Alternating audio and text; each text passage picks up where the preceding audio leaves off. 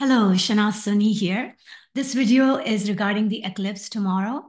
I'm pretty excited about it, and I hope you guys are too. I just wanted to share that in this binary world, we make choices. We decide whether we should choose fear or love in every moment we exist. So we should use the exact same discernment for the eclipse tomorrow.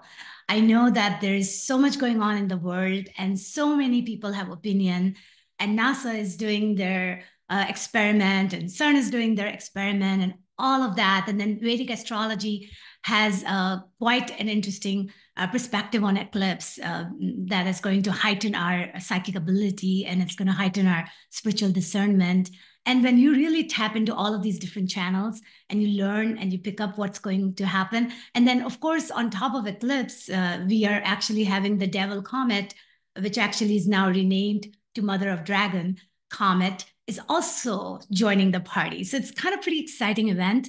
And what I would recommend everyone to definitely consider your input into this whole gathering that's going to happen tomorrow, right? What would you like to create from this eclipse? How do you want to catalyze this celestial phenomena to really embark on your journey, on your dream life, right? What would you like to feed into it? So please do tune into your own channel and create the projection, the excitement that you would want to follow in your existence from here on, and tap into that and broadcast it.